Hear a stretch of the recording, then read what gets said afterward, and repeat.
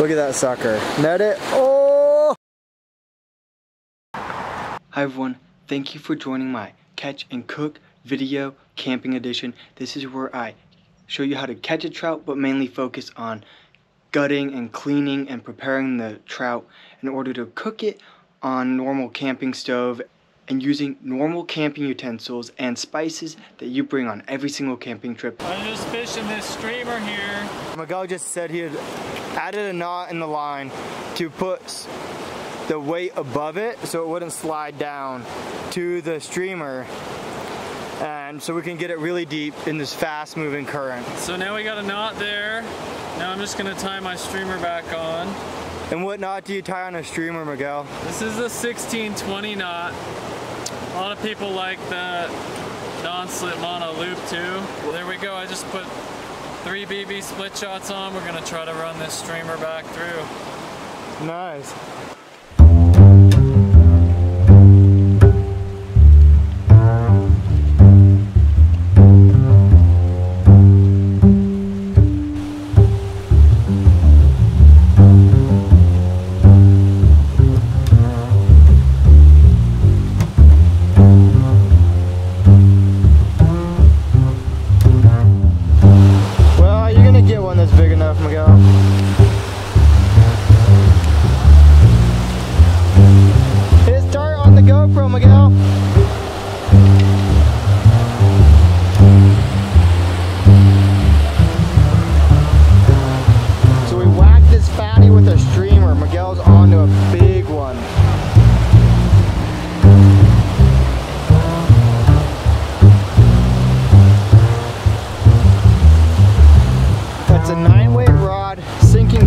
With a streamer.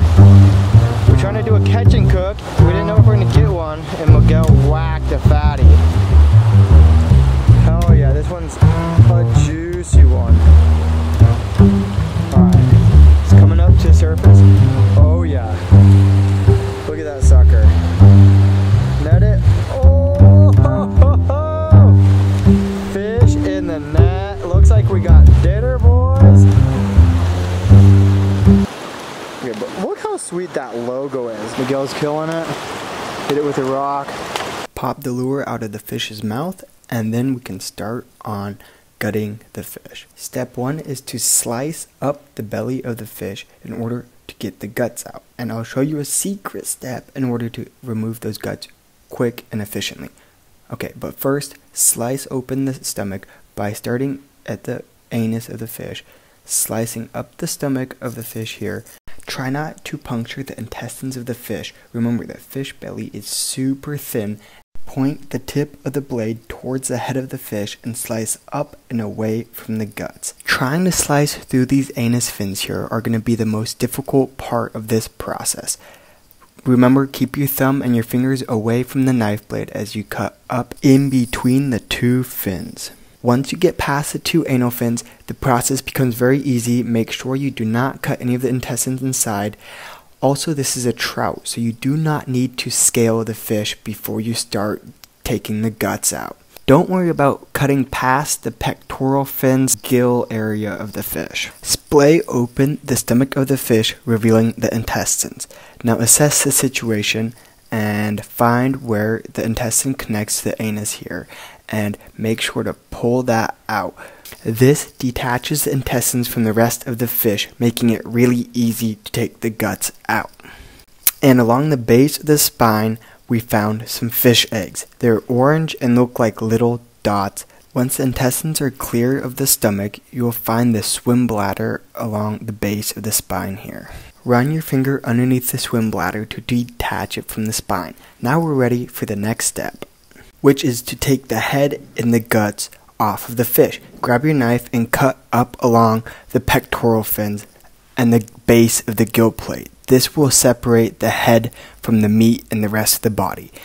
Slice up and along across the back and down the other side, removing both pectoral fins and the head. You do not have to cut through the spine. Once you have cut around the entire base of the head and have not cut through the spine, grab the fish and yank the head backwards away from the stomach. This will effectively snap the head off of the body. That way you don't dull your knife cutting through bone. Once you have ripped the head off of the body of the fish, the guts will also fall off with the head. This will have effectively gutted your fish and taken the head off at the same time. This is the heart of the fish, and it is edible, along with some other organs, but that's for a different video. I like to cut open the stomach or the intestine of the fish to have a better understanding of what they are eating within the last 24 hours. The diets change from day to day, so this is really important to get an actual glimpse in time of what they are currently eating. Drop a comment below on why you think this trout ate a fir cone. Kind of like a pine cone, just smaller. This is incredible. It was in its stomach, it was blocking its intestines, it couldn't digest it. I have no clue why this trout would eat this cone, but it did. And here I break it open. It's obviously wood, it's cellulose, it's a pine cone or a fir cone. This is crazy. Comment below why you think this trout ate that cone. And as I cut farther into the intestine, I find another surprise. A baby trout. This makes sense. We caught this trout off of a streamer, which a streamer is imitating a baby or small fish, so that makes sense why we caught this trout and why there's other fish and pine cones in its stomach. The last step to cleaning your fish is to scrape out the kidney, which runs along the backbone as you can see here. I like to take my thumb fingernail, or you can use a knife or anything else, to scrape up and along that backbone to get that kidney out. You definitely do not want to be eating this because kidneys filter all the toxins out of the body, so you want to make sure that all that black gunk is out of the fish. I discard the guts and the head back into the river just to make sure it's not disgusting for other people when they're swimming and recreating that there's fish guts and heads laying everywhere. There is one last step that I still like to do. Because this fish is so large, I cut the tail off in order for it to fit in the pan.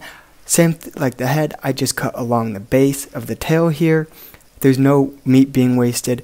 And I flip the fish over, and I cut along the other side, and then snap the tail off. I throw this in the water too because I know crayfish and other filter feeders and other fish will eat this discarded waste that I'm throwing back into the river. So don't feel bad about it. Like I said before, make sure it's just clean and not disgusting for other people. If you're enjoying this content so far, consider subscribing. Definitely smash that like button and leave me a comment below, and I will definitely comment back. Thank you. Now that the fish is cleaned, free of guts, free of the head, and free of the tail, it is time to rinse it in the river. And then rinse your fish out. This can be in the fresh stream or the lake or the tap. Just getting all that gut, all that leftover stuff out, making it spick and span and clean. As you can see here, I have a little bit of more work to do to make it 100% clean. But that's my fish in the end effect. Super clean, super dialed, and super easy to cook. And I am super stoked on the end result. And remember, clean off your working surface, whether that's like a log or this rock here, so other people don't have to see the fish blood and guts just laying all over the place. I cut the head and the tail off of the fish so it fits in the pan. If you have a big enough pan, leave the head, the tail on, and it's yummy, tastes like chips, and you can eat the cheeks and the eyeballs. What I like to do is get the butter up inside here. You don't have to spread it around too good because it'll just melt in there. Put some butter in the pan. And then we dig for some seasonings. Salt, garlic, pepper, and then we use some spices, some chili powder, and then we're gonna lather it up.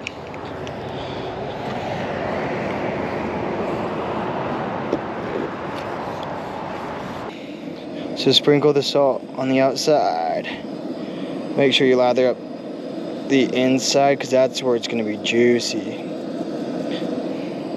So I just pretty much use salt, use some pepper.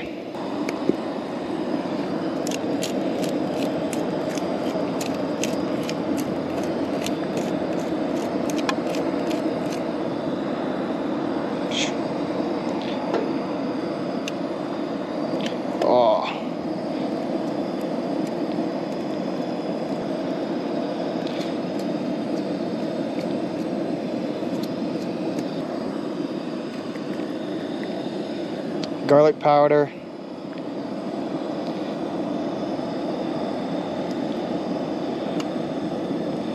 Just because you think garlic powder tastes good doesn't mean you gotta put way too much on. Miguel learned that lesson once. And then put some chili, some fun chili seasoning on. And then we don't have any lemons or limes. If you have lemons or limes, you can actually put them inside the fish. If you have fresh garlic, onions, put them inside the fish. We don't have that, so we're just gonna cook it butter and seasonings. That's gonna taste amazing.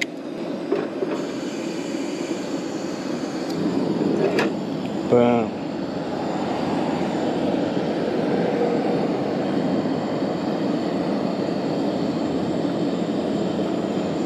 It's gonna be fun trying to cook it all the way through. This thing's so thick. And then we'll just let that cook. Flip it, let it cook, and then I'll tell you the rest when we pull it off. So now it's just frying. Probably a low temperature so you get the inside cooked as well. Don't just nuke the outside as hard as you can. Cook it all the way through. So we just flipped the fish, and we'll see. You see how that's flaking apart? That's pulling apart right there. That means it's finished cooking. And you can see in here, I guess when I pull it on the plate we can show you. It's white and it's flaking. And then we can poke into the back part.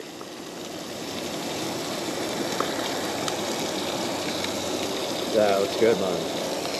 Alright, that looks like this side's done, so we're just frying the other side. Made sure to slather in more butter.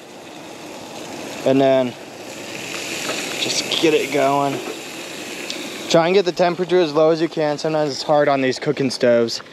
But yeah, we literally have it as low as we can. And then I'll pull it off and show you what it looks like. Alright, so the fish is done here. I'm just gonna pull it off and put it over there. The handle might be hot. We're chilling. Whew, hot handle. Alright. So I'll pick this apart and show you what it should look like inside. Alright. Okay, so butter, salt, garlic, and some pepper, and then some other spicy peppers. And the fish looks like this. We fried it in butter. This is what it looks like on the other side. And it was like 8 minutes on one side, 8 minutes on the other side, give or take, depending on the thickness of the fish. Now I'll show you how you can tell if it's done, because you don't want to eat a raw fish, right? So you see these, I'll do it so the other camera can see. You can see these rib bones right here. And if that peels off, so if these rib bones peel out, then your fish is done. And the other thing is, if the fish is flaky and white and it flakes off, then it's done. Essentially, you should be able to pull the entire fish off of the skeleton without getting any bones and having no difficulty. So here, watch this. I'm just gonna flake it right here, and then we're gonna just pull this meat off. See how that meat slides off? Boom. And then we're gonna slide that meat off. See how that slides off and those bones stay in there? Slide this off. You see that? It just slides off, no bones. This peels back, no bones. The entire fish just peels off the bones, and that's when you know it's done. Check that out. So you have these rib bones, and then you're gonna have some more bones. So if you're gonna fillet it, you gotta make sure with the trout that you get these bones right here, sticking perpendicular out. So you got the rib bones, and then these right here. So I'm just gonna peel that off. Check that out. Okay, so those bones stayed in right there. That's okay. You got to make sure when we eat it that we don't eat those bones.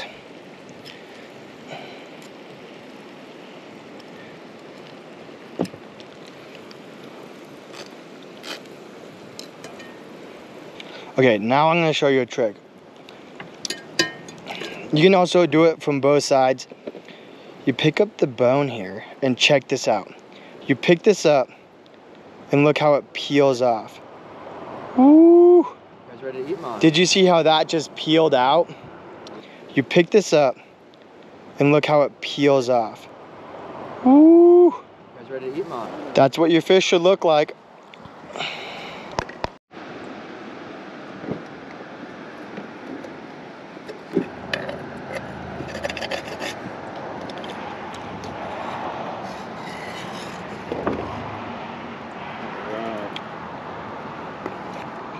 Look at that thing. Do it, Mom. That's a good. These should be relatively good. Thin bones, Mom.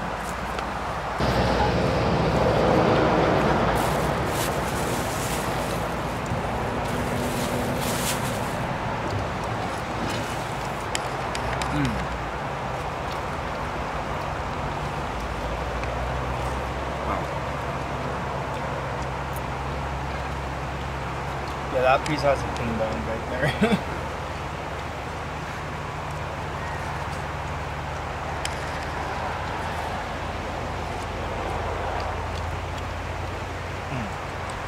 Delicious. Wow, trout. All for a streamer, Mom.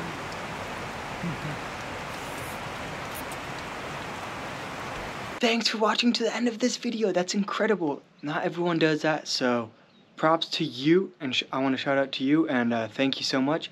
If you have any comments, please drop them below. I will respond to 100% of these comments on this video, so make sure you go and do that. Yeah, if I missed anything or if you have any questions about my catch and cook, please comment that, and I'll get back to you. Besides that, thank you for watching, and tune in for my next video.